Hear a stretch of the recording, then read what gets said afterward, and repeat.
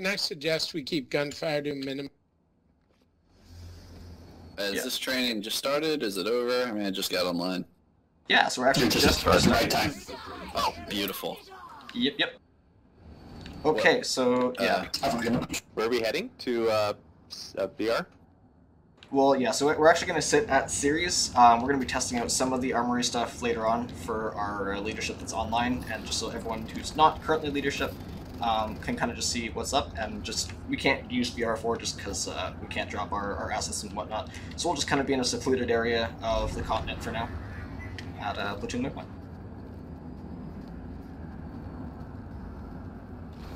Okay, so welcome everybody to the SKL Officers Academy inspired Armoury Training. As I've been kind of saying these last few minutes, this is going to be a lot of stuff for those of you who maybe have solo fits and kind of want to get to know your army a bit better.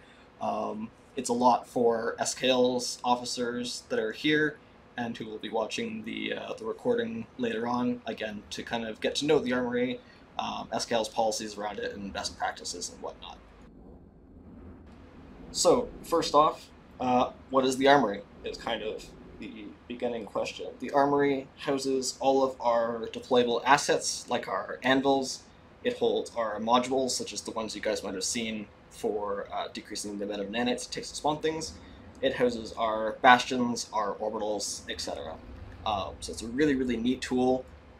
It's been around for about as long as I remember, though as far as total PlanetSide history goes, it's actually a relatively new addition to the game. So to talk more a bit about it, I'm going to get you guys to open up your menu screens if you guys want to follow along, and you guys can go to your outfit page. And at the top of that page, you will see 3 tabs. You'll see your home screen, which is what you'll see when you first open it up. And the tab right beside that is the Armoury, which is the screen we'll be looking at for the next little bit here. I'm going to kind of go and talk about it top-down as much as I can, so you can kind of follow along. And yeah, so here we go. The first thing that you'll see on the top right is our resources. So our green, our blue, our purple, those 3 lines, they're different types of resources. And if you kind of look down at the different resources, or the different assets rather, you'll see the different requirement costs for each type of resource. If you hover over each of the colored bars for each resource, you'll see the actual names, but they're weird, and so most people, at least in SKL, just call them by their color, just green, blue, purple, which is nice. Yeah, so beside those resource and their names, you'll kind of see how much of each we have. Right now in SKL, we have everything completely full up. And right beside that is our income per minute. And very briefly, income per minute is simply a factor of how many of each base of what type we hold in our outfit's name. And yeah, so depending on how many that is, our income per minute of a particular resource goes up. So it's pretty nice, and yeah. So under that, we have our war assets, which is the shiny thing that most people, I think, look at when they come into the Armoury. And this is going to be our bulk of our deployables and such. Here we have our anvils, we have our steel rain, citadel shield, orbital strike, and colossus heavy tank. I'm going to kind of give a brief overview of what each one does very quickly. I think most people are pretty familiar with them, but just bear with me so we kind of cover all of our bases. Each anvil, and again, so for all of this stuff, everything here, you can hover over and get a short description of what it does. And for the anvil specifically, what we're going to talk about, it actually tells you what you can spawn from it. But for the anvils, as a member of an outfit with the right permissions, so for SKL, those are Broodlords and up. For the anvil specifically, you can right-click on a map or mini-map. And quick tip for those of you that don't know, you can hit your left Alt button kind of while you're spawned in anywhere, and you will free your mouse up from the screen, which allows you to go to your mini-map and right-click and place waypoints and all of that. Right-click your map or mini-map, which will bring you a drop-down menu, and you can drop these nifty tools, all of these assets. And the anvil specifically will spawn a specific vehicle, of which type, again, you can see for the descriptions. The light anvils being able to deploy a flash or a javelin if you happen to be NSO, the medium being the harasser, ant, or the lightning, and the heavy anvils, which is the bread and butter of our mostly SKL used anvils, is going to be our heavy anvil, which spawns in a Sunder, or our MBT, which for here in VS is our Mag Rider, or again, if you're NSO, it's your Chimera. So that's a very brief overview of anvils. Next up we have Steel Rain. Steel Rains are actually really interesting. They allow a squad leader, and you have to be a squad leader in order to use this. They allow you to right-click and deploy a Steel Rain anywhere on the map, which then, after 30 seconds, will take all of your squad that's not currently in a vehicle and drop them all in drop pods. The most meta use is for dropping 12 maxes anywhere you need them immediately. It's really nice for breaking up fights, killing spawns, or just having a nice force multiplier to charge into the fighting. And actually, for the longest time, they were pretty broken, where, you know, something like 11 out of 12 of your squad would be stuck up in the air, sitting on top of the drop pods, not in them. And recently, within the last couple of patches, they fixed that to basically be 100% success rate. So, you know, we've been having fun with that. It's a lot of fun. If you're a squad leader and you have permissions for that, or you're in a solo fit, definitely try that out when you have a squad. And I should mention that this works whether your members in your squad are part of your outfit or not. It just takes everyone that's in your squad and deploys them 30 seconds who are not in quick question. Yeah. Unless they're in armor. Yes. Quick question for you. I noticed that different levels of officers have different privileges. For instance, I guess I'm a Brood Lord, so I can do, you know, anvils and some permissions for some other things, but I can't do a Steel Rain, right? Can you say what levels get all the permissions? Yeah, so very quickly, the Brood Lords, and this is of course for all the SKL ranks, but for Brood Lords, they have access to the anvils and the modules as far as the assets go in the armory. Hive Lord and up, they have access to all of the assets, so the Steel Rain, the Citadel Shield, the Orbital Strike, and the Colossus Heavy Tank, if I remember correctly. Swarm Lords for sure have access to the entire armory. There's certain things within the armory page that can only be accessed, you know, Abathur plus, Abathur up. But as far as the assets go and deployable things, everything is accessible by the Hive Lords and up. So does that answer your question? Yeah, okay. Absolutely. Wonderful. Yeah, so that's the Steel Rain. Moving on to the Citadel Shield. Citadel Shields are the massive shields that drop down from the sky and form a nice bubble shield. Interestingly, if you hover over the description, it says, deploys a massive bubble shield that blocks projectiles from the outside. That's actually not true anymore. There was a recent change that made it so that it also blocks projectiles from the inside. So these are no longer walls that you can shoot out of. They are simply walls that you can move into and out of, but it blocks all projectiles of every kind. And so they're kind of nice for setting a barrier. But that's it. It's not for something you'd shoot rockets and such out of. Moving on, everybody's favorite, the Orbital Strike. This handy Orbital Strike will come down from the sky. I think it's about 15-20 seconds after you deploy it. And yeah, for lack of better words, it makes a huge explosion in a set radius. It destroys all maxes that are under it. It does damage and flings vehicles that are under it, yeah, so it does, you know, quite a bit of damage.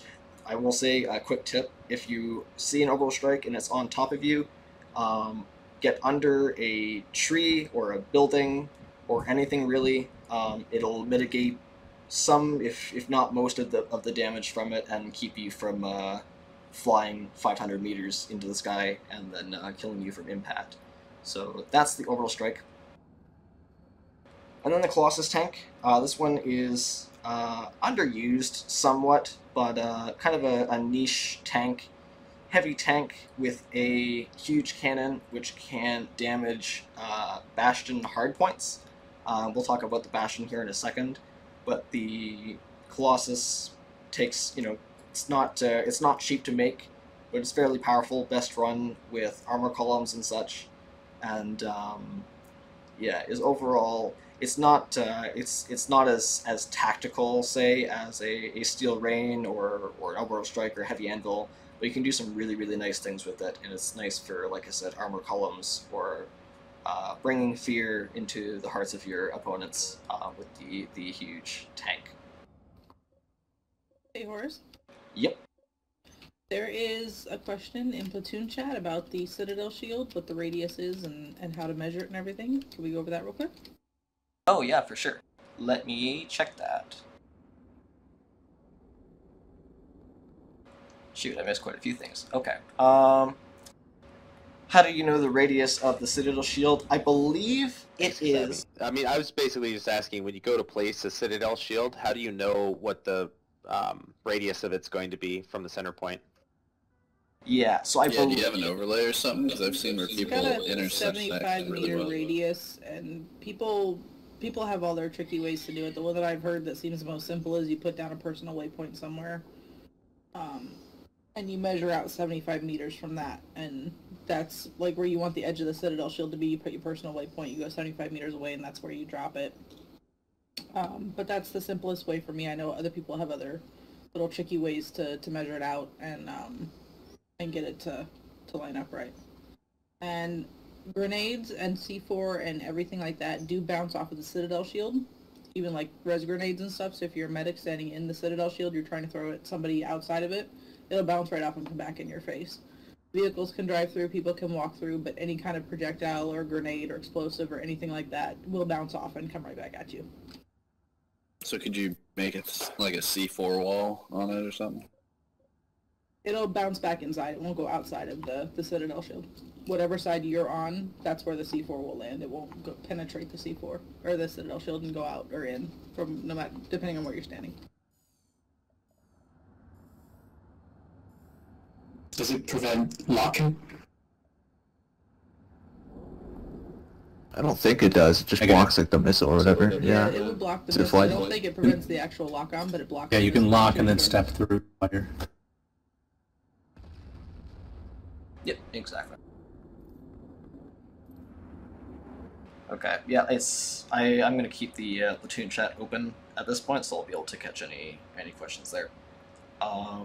Yeah, but does that kind of answer everybody's questions for Citadel Shield? Awesome, yep, seeing in Platoon chat. Okay, cool. Alright, Bastions. So like we were saying, Colossus can damage the Bastion You still there, hard. Horace? Oh, hello. Hello, hello. There you go. Huh, interesting. Okay. So I was going to have my Platoon chat open, but for whatever reason, it doesn't let me also talk at the same time. So I'll need to keep people, have people keep me apprised of questions in Platoon chat and stuff so that I can stop talking and answer those. And actually, for a brief moment, since we're here, we're just about through the assets and stuff here. Prozan, do you mind if I throw you into Delta so we can open that up?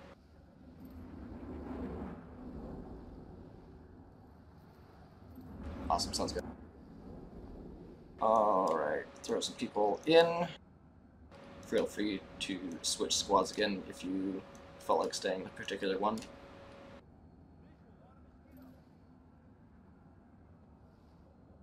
And there's the description I've been using, Prozan. Okay.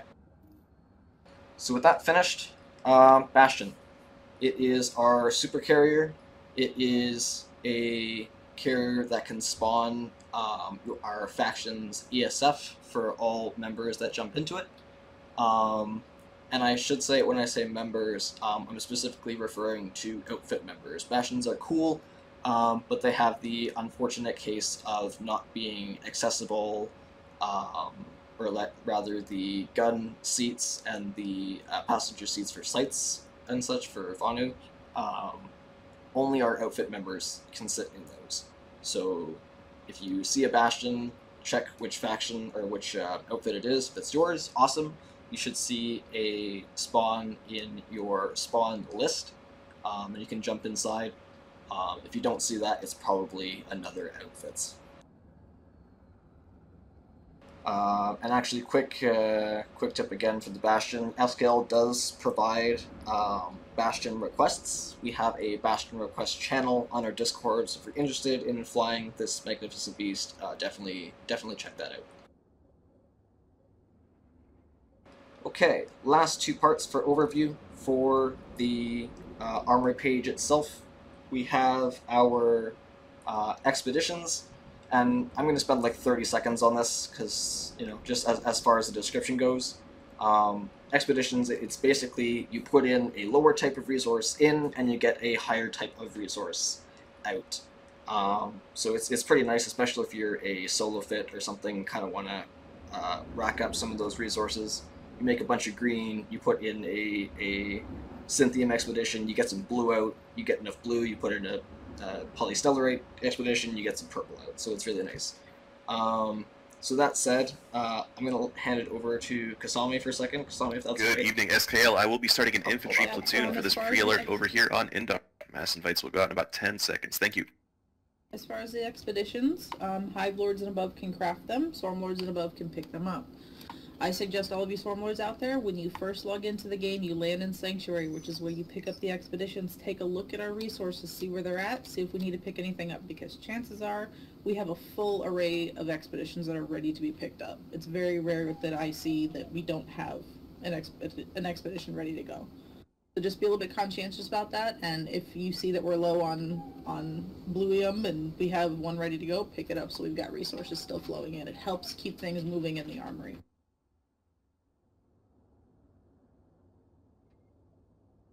Yep. Yes, it's greenium, bluium, purplium. I love it. Wow. Those are rage words, and I just kind of picked them up and they stuck. It's better than saying what they actually are called, though. Yeah, forget that. Honestly, yeah.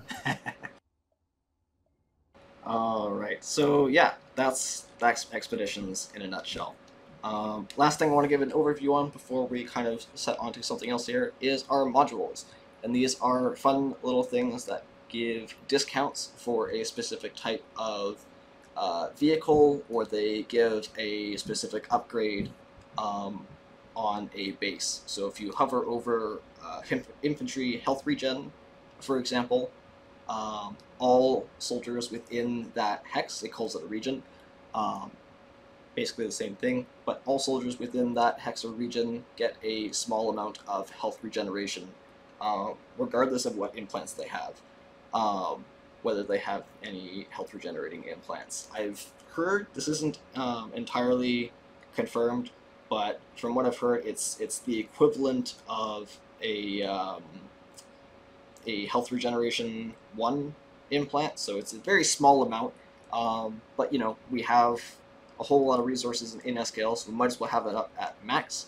And because we have them, you know, no reason not to use them. So that one's handy there. I'm not going to go through all these modules, there's quite a few of them. But one of the other ones that I do want to talk a bit about is the mobile armor discount and the support vehicle discount. Specifically for our Broodlords and out there, we have these two modules, which are going to be a couple of our most useful ones, especially when you're forming an armor column, or when you're asking your squads platoons to pull multiple Sundays or Lightnings. These can help, especially the non-membership players in your platoon spawn those. And so specifically, again, if you look at or if you hover rather over each discount's name, the mobile armor has a 30% discount for Lightnings and MPTs, or our Mag Rider, or Chimera. And the support is for Ants and Sunderers. So those are really nice, two really nice modules. And like I said, I'm not going to go through all of these just to save on time, but in your own time, feel free to hover over these and have a look at what each of those does. Yeah, feel free to use the modules. We get so much greenium in that we keep a solid flow of that coming in. So use the modules, throw them down anywhere you see a fight, even if your platoon specifically is not there, throw down a health regen, you know, throw down armor discounts, air discounts, whatever, just to help out the faction.